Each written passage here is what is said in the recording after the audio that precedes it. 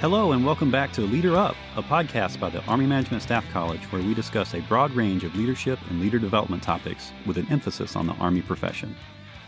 In today's episode, we'll hear from our own Dave Howey and two special guests to discuss the new Army Doctrine Publication 622. Welcome back to our podcast. In July of 2019, the Army released an updated version of Army Doctrine Publication 622, commonly referred to as ADP 622. And I've invited two people to join us today on our podcast to talk about this new version of ADP 622. So I have today Ms. Judith Price, who was one of the editors of ADP 622, and Lieutenant Colonel Greta Railsback, who is the director for the Center for the Army Profession and Leadership. So, Judy, good morning. Thanks for joining us today. Good morning, David. I appreciate the invite. Thank you. And Colonel Railsback, thank you also for coming today and talking with us. Good morning. Thanks for having us. So let's just jump right into this new publication, the updated publication. So big picture-wise, what's different about the July 2019 version of ADP 622? Sure. Much of the content stays the same, but it provides a common framework and language and expectations, the fundamental set of attributes and competencies, the roles and levels of leadership. But some of the changes we made were a revised leadership definition, addition of the dynamics of leadership and the role of followers, and a new depiction of the model. Also, the addition of humility to the attributes in addition to the incorporation of ADRP 1. Okay, thank you. And one of the things that you mentioned is that there's a new definition of what leadership is. And so can you just tell me what that is and why some of the words in the definition changed in this version? Sure. Originally, the definition of leadership talked about it being a process. And in the 2019 version, the definition is now leadership is an activity of influence. The reason why is that process generally indicates that it's a step-by-step, A leads to B, leads to C. But what we want people to understand is that leadership is not necessarily a linear process and that it's a discretionary activity. It's what leaders do based on the situation, based on the people with them, and, the things like that. So it's an activity and not necessarily that, leadership in one situation with a particular set of followers may not necessarily lead. You can't do the same thing with another group or another set of situation. So being a activity makes it more correct in that it's not a linear process. Okay, and one of the other things that you talked about or that's in this new version is this term counterproductive leadership, and just talk about why that term is in there and what that used to be referred to as. Sure. In the 2012 version of the ADP 622, we used the term toxic leadership and we introduced negative leadership. That came about because there had been a rash of incidents of senior commanders and other leaders misbehaving and conduct unbecoming and those sorts of things. It was documented in our 2011 CAPL. And so essentially that when we put it into doctrine, it's trying to explain that we called it negative leadership, and that was sort of an oxymoron that, leadership is supposed to be the positive things that you do, not necessarily the negative things you do. And so also toxic has a lot of baggage as a buzzword, and then you're labeling somebody because of their behavior. When we went to counterproductive leadership, it was not just something we're like, oh, some good idea. It actually was a research process. We worked with ARI, we worked with the DAIG and the JAG, and other entities to come up with the behaviors. Because if you can observe the behaviors, then, leaders know what's expected, this is what's right, and followers know what is or isn't acceptable. And so counterproductive leadership basically puts it into a behavior mode so that it can be observed and not labeling people with a toxic, moniker. And is it also that the emphasis, when you say it's counterproductive, it's the emphasis on the outcome not so much on the qualities of the person. Is that kind of what you're getting at? Yes, we're looking more at the behaviors themselves. As we look at all the competencies, we talk about behaviors because you can understand what a good behavior is. But toxic was labeling the people. It wasn't necessarily the behaviors. And so, yes, the outcomes, we don't want to label the outcomes. Okay, thank you. I looked at the cover of this publication, and one of the things that it said is that it supersedes ADRP 1. And so is all of the stuff from ADRP 1 included? Is that so when I want to find out about the foundations of my profession, this is where I go to look for all that? David, that's a great question. And that's a question that we've gotten quite a bit from different organizations, not only across TRADOC and CAC, but across the Army, because that was a big change incorporating ADRP 1 into 622. So what we did is incorporate the Army profession and the Army ethic. The foundation of the Army profession exists within the leadership requirements model attributes and competencies: trust, honorable service, military expertise, stewardship of the profession, and esprit de corps. The historical Army ethic, loyalty, integrity, duty, selfless service, is part of the Army values. Every member of the Army, military or civilian, is part of a team and functions in the role of a leader and subordinate. Being a good subordinate is part of being an effective leader. Leaders, they don't just lead subordinates, they also lead other leaders. And leaders aren't limited to just those designated by key position or rank or authority. Everyone is a leader and a follower. And leadership isn't just a formal position. So that's what we really tried to incorporate throughout the doctrine without having two separate manuals to go to, really just putting it together in one, the Army profession and leadership. And that's why the new name for this one is, it's not just Army leadership, but it includes what it means to be part of the Army profession, why the name also has changed. One thing I noticed in this new version is that this phrase that a lot of people are familiar with, that I hear when I'm in the classroom, I hear people say all the time, this phrase, be, no, do, that a lot of folks are very familiar with, that is back. It's back in this version. And so just talk about why it's back, how it came back, how it complements the current philosophy of leadership in the Army. Sure. Be no do, while it had reduced presence in the prior versions, it was in the text introducing and linking the attributes and competencies within the leadership requirements model. Essentially, be no do is the tagline of the 1999 version of FM 22100, which was titled Army Leadership. But in 2006, the directed tagline was competent, confident, and agile. So there was a sort of a disconnect there, but we still had be no do, where he basically said the competencies are what you are, your be or know, the attributes are what you be and you know, and the competencies are what you do. And then there was no tagline for 2012 version, and then the 2019 version basically doesn't have a tagline, but we clarify that relationship between be, no, do, and then the attributes and competencies. Feedback from the field was that some people understood leadership doctrine better as be, no, do, and so we believe that Army leadership has always been about being, so demonstrating the good character, and knowing, having the tools and understanding of what needs to be done, and the actual doing, which was providing purpose, direction, and motivation to accomplish the mission and improve the organization.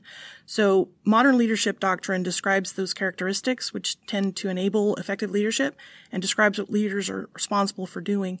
And so overall, leaders are responsible for many things, lots of competencies. There's 10 enumerated. And our leadership doctrine is comprehensive source that describes them all.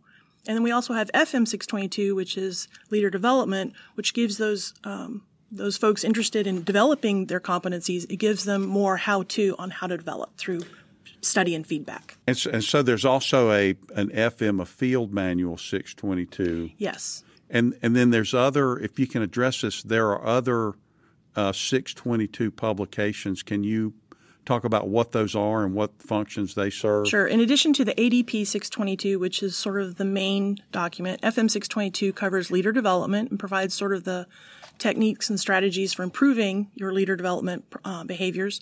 And then we have 2 ATPs, Army Techniques Publications.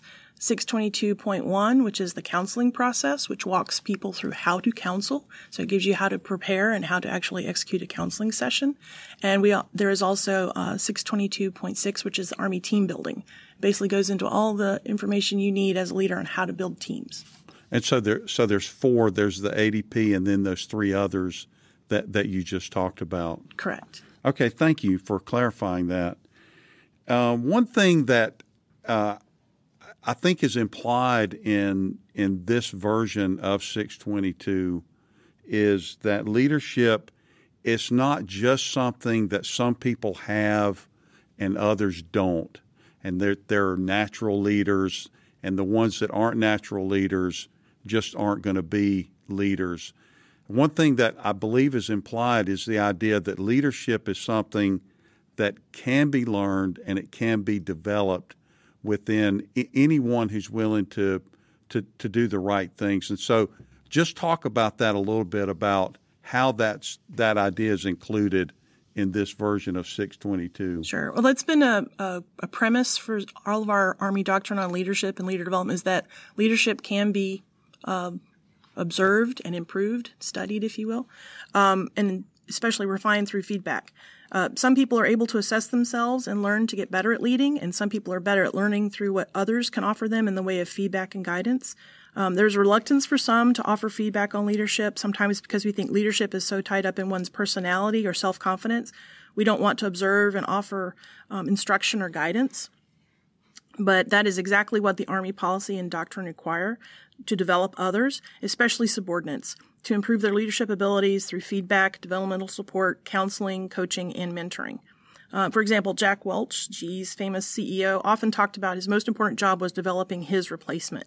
And so if we really want to sustain a strong Army for the nation, one of the most important roles a leader can take is to develop those who can take their job, or who can move up and on and advance and be an effective leader in other jobs. So that's been the Army stance, is that we develop our own. And so what I think you just said is, if I have this view that leadership is about someone's personality, I may overlook opportunities to develop them if I just say, well, that's just the way that person is. I'm not going to point out how they could improve. Is that kind of where the Army's headed with that? Yes, and that's our stance, is about leader development. And the better thing is that we can always be better versions of ourselves. Okay, thank you. One other thing that I noticed when I was looking through ADP 622 is this phrase, the dynamics of leadership. And it looked like it had a connection to a theory that a lot of people are familiar with, situational leadership. And so just talk about this idea, the dynamics of leadership.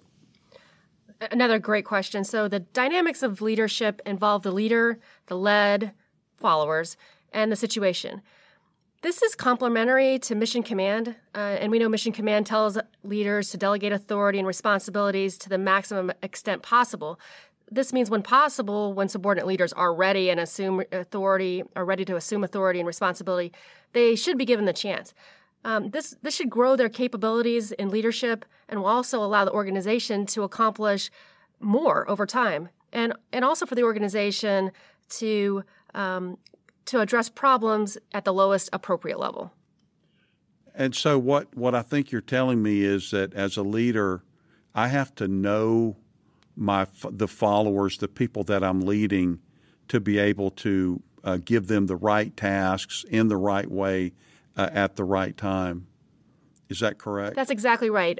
Mission command isn't just delegation. It's really understanding what level of responsibility resides where, and really that dynamic of that leader and how that all connects together. So, yes, absolutely correct. And I also wanted to ask you about what I interpreted as an emphasis on this idea of followership. And we talked about followership in another podcast. And so I'm not sure that term specifically followership is in ADP 622, but just this idea that being a follower is a part of effective leadership. So can you just address how this idea is included in ADP 622? Absolutely. The role of followers is expanded upon in ADP 622, and it acknowledges that leadership is more than about a designated positional leader. Leadership is the energy created by the leader, and that energizes followers to accomplish the mission according to guidance. Leadership is really about the space between leaders and followers and what ensues from the intersection. Following is what naturally comes from leading. The oaths of office we take as civilians and military leaders require us to support and defend the Constitution, and among other things, like allegiance, obligation to faithfully discharge the duties assigned to us. So that's something that we place great emphasis on in ADP 622. Okay, thank you. And one other thing that I wanted to ask you about is that I noticed that the quotes and the vignettes have come back into ADP 622, and they were gone for a couple of years. And what caused those to come back? What was the thought process around that? Sure. We had doctrine guidance in 2015 that really the initiative was to remove quotes and vignettes from publications and made them too long, too verbose. But what we realized in a manual like 622, when you talk about Army leadership, it was more about how do I connect with the reader and what level do we want to get to. And so in an effort to try to reach the level of that mid-grade leader that we're trying to affect, we added those back in. Okay, thank you. And then the last thing I wanted to talk about is the process of updating a publication like this. How long does it take? What happens? How do you decide what goes into it? And who makes those decisions?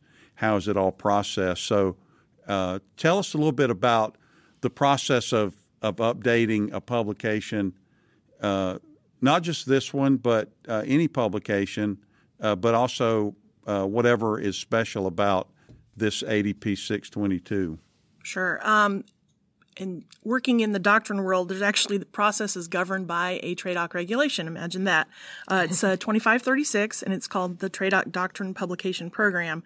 The timelines will depend on whether it's a new or an update, a revision of an existing publication, and if there's some sort of urgency. If this is a rapid publication, it may take much less because there's emphasis and interest that is driving the process. But typically, the initial step is what they call a program directive.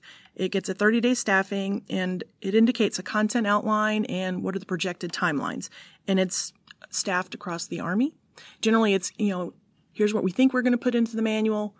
What do you think? Is there anything we're missing? Provide comment. And so that's how we sort of start. And then from there, once the PD is approved, it goes to development, often into an author's draft, which is circulated among select stakeholders, and that's prior to the process of developing the initial draft. So an author's draft is sort of select stakeholders that provide input.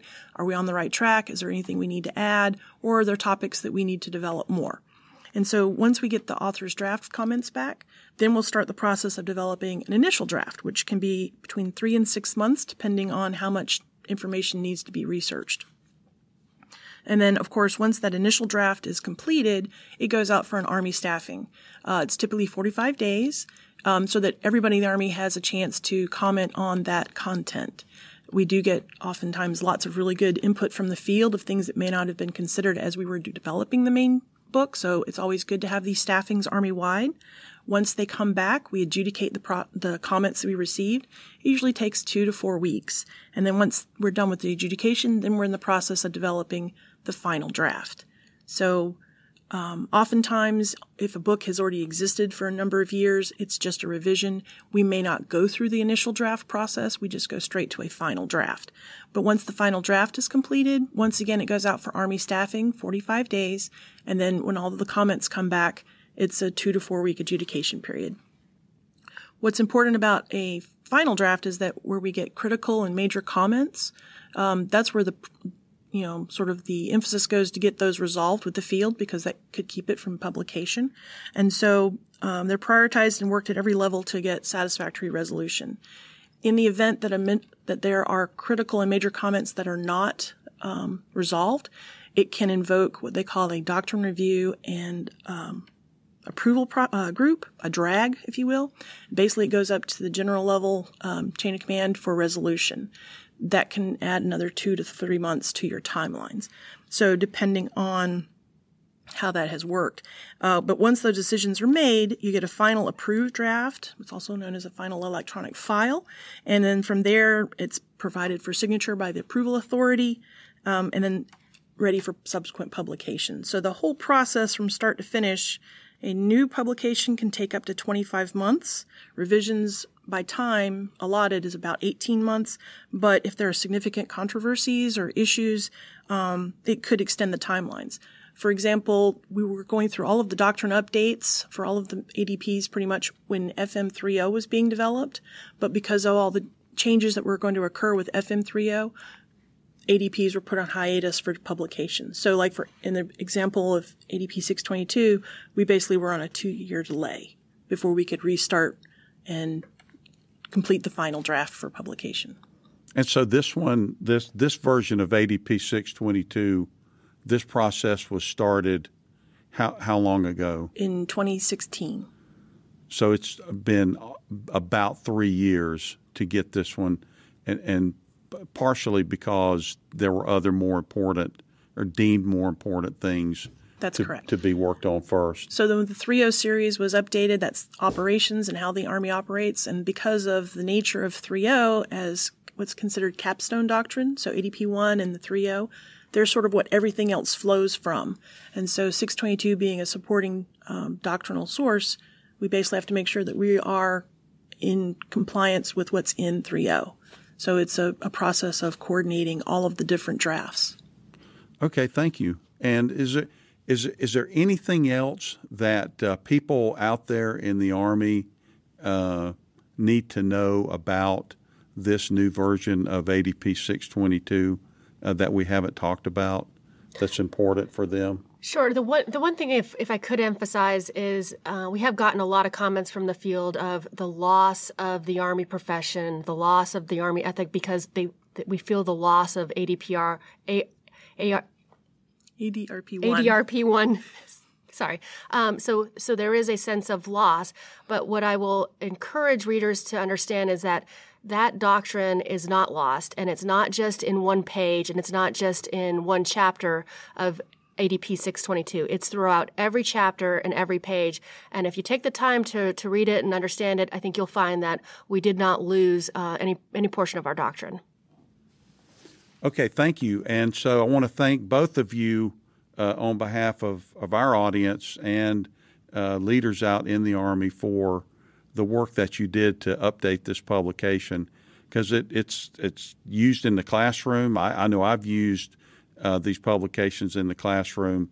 We refer to them a lot. They help us understand leadership, how to get better, how to make other people better. So I want to thank both of you for the work you did on the publication and for coming in today and talking on our podcast. So Judith Price and Lieutenant Colonel Greta Railsback, thank you so much for joining us today. Oh, thank you, David. Thank you, David. If you have any questions about today's episode or this podcast, please check out the description for our email or for our website. Thanks for listening.